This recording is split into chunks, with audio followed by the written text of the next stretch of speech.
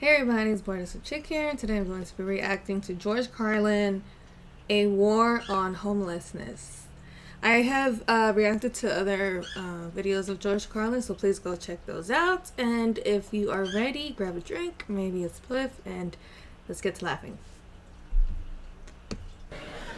By the way, speaking of American values, aren't we about due to start bombing some small country that only has a marginally effective air force?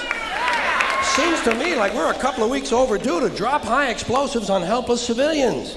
People who have no argument with us whatsoever. I think we ought to be out there doing what we do best, gang, making big holes in other people's countries. I hate to be repetitious, but God, we are a warlike lot, you know? We can't stand not to be fucking with somebody. We couldn't wait for that Cold War to be over, could we? Just couldn't wait for that Cold War to be over so we could go and play with our toys in the sand. Go play with our toys in the sand. And when we're not invading some sovereign nation or setting it on fire from the air, which is more fun, then we're usually declaring war on something here at home. Do you ever notice that? We love to do that, don't we? We love to declare war on things here in America. Anything we don't like about ourselves, we have to declare war on it. Don't do anything about it. We just declare war on it. We got a war. It's the only metaphor we have in our public discourse for solving a problem. It's called declaring a war. We got a war on poverty, the war on crime, war on litter, the war on cancer, the war on drugs. But you ever notice there's no war on homelessness, is there? Nah, no war on homelessness. You know why? There's no money in that problem. There's no money in that problem. Nobody stands. It's true. Nobody stands to get rich off of that problem. You could find a solution to homelessness where the corporate swine and the politicians could steal a couple of $1 million each. You'd see the streets of America begin to clear up pretty goddamn quick. I'll guarantee you that. I will guarantee you that. Now, so, I got an idea for homelessness. You know what they ought to do? You know what they ought to do? Give the homeless their own magazine. Give them their own magazine. It would make them feel better, for one thing. That's a sure sign of making it in this country.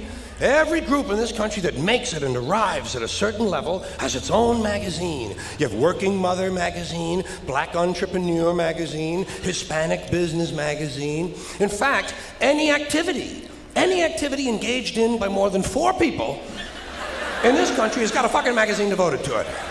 Skydiving, mountain climbing, snowmobiling, backpacking, bungee jumping, duck hunting, shooting someone in the asshole with a dart gun, jerking off. They probably have a magazine for that. I'm sure they have. I know they have a magazine. Walking. Walking! There's actually a fucking magazine called Walking. Look, Dan, the new Walking is out. Here's a good article, putting one foot in front of the other. Give them their own magazine. Give them. Give the homeless their own magazine. You know what you call it? Better Crates and Cartons. Then when they get finished reading it, they can use it to line their clothing. That's a good, sound business solution. That's the kind of answer you get from a conservative American businessman. Say, yeah, let them read it. When they get finished reading, they can use it to plug up the holes in them piano crates they all seem to like to live in.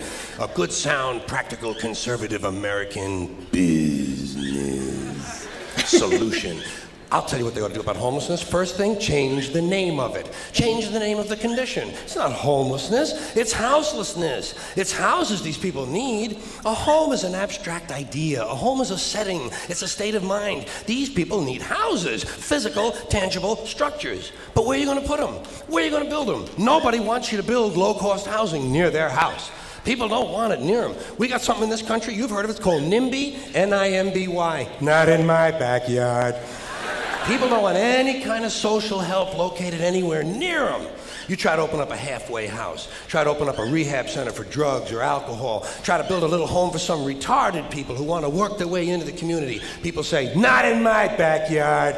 People don't want anything near them, especially if it might help somebody else. Part of the great American spirit of generosity we're always told about. Big, generous American nation. Ask an Indian about that. Ask an Indian how generous this country is. If you can find one, you gotta locate the Indian first. We've made him just a little difficult to find. Or, if you need current data, select the black family at random and ask them how generous this country has been. People don't want anything near them, even if it's something they believe in, something they think society needs, like prisons. Everybody wants that, right? Everybody wants more prisons. That's the new answer to all of our problems. Lock a lot of motherfuckers up. Everybody wants more prisons. They say, build more prisons! But not here. Well, why not? What's wrong? What's the problem? What's wrong with having a prison in your neighborhood? Would seem to me like it would make it a pretty crime-free area, don't you think? You think a lot of crackheads and muggers and pimps and hookers are going to be hanging around in front of a fucking prison? No. Bullshit, they ain't coming anywhere near it. What's wrong with these people? All the criminals are locked up behind the walls, and if a couple of them do break out, what do you think they're going to do? Hang around? Check real estate trends? Bullshit. They're fucking gone. That's the whole idea of breaking out of prison, is to get the fuck as far away as you possibly can. Not in my backyard. People don't want anything near them. Except military bases. They don't mind that, do they? No, they like that. Give them an army base. Makes them happy. Why? Jobs. Jobs. Self-interest. Even if the base is loaded with nuclear weapons, they don't give a fuck. They say, well, I'll take a little radiation if I can get a job. Working people have been fucked over so long in this country, those are the kind of decisions they're left to make. I got just the place for low-cost housing. I have solved this problem. I know where we can build housing for the homeless. Golf courses. Perfect. Golf courses. Just what we need. Plenty of good land in nice neighborhoods. Land that is currently being wasted on a meaningless, mindless activity engaged in primarily by white, well-to-do male businessmen who use the game to get together to make deals to carve this country up a little finer among themselves. I am getting tired. Really tired. I am getting tired of these golfing cocksuckers in their green pants and their yellow pants and their orange pants and their precious little hats and their cute little golf carts. It is time to reclaim the golf courses from the wealthy and turn them over to the homeless. Golf is an arrogant, elitist game, and it takes up entirely too much fucking room in this country. Too much fucking room in this country. It is an arrogant game on its very design alone. Just the design of the game speaks of arrogance. Think of how big a golf course is. The ball is that fucking big. What do these pin-headed pricks need with all that land?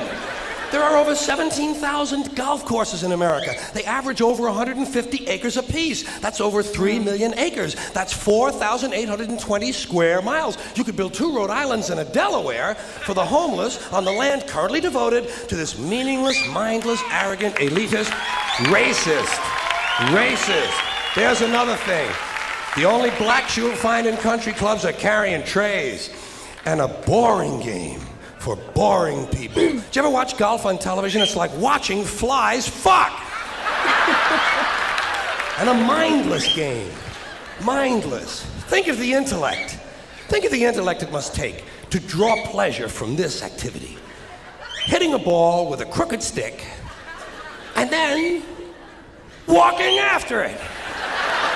And then hitting it again. I say, pick it up, asshole. You're lucky you found the fucking thing. Put it in your pocket and go the fuck home. Go the fuck home. You're a winner. No chance of that happening. Dorco in the plaid knickers is going to hit it again and walk some more. Let these rich cocksuckers play miniature golf. Let them fuck with a windmill for an hour and a half or so. See if there's any real skill among them. Now, I know there are some people who play golf who don't consider themselves rich. Fuck them!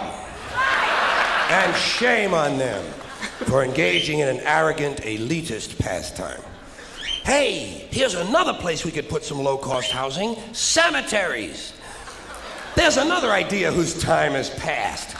Saving all the dead people in one part of town? What the hell kind of a superstitious, religious, medieval bullshit idea is that? Plow these motherfuckers up, plow them into the streams and rivers of America. We need that phosphorus for farming. If we're gonna recycle, let's get serious. Thank you. I agree with him. I'm like I don't know, but when I die, I just want to be cremated and spread my ashes in the ocean. That's what. I hope you guys enjoyed. If you did, please like, subscribe, leave a comment. See you on the next one. Bye.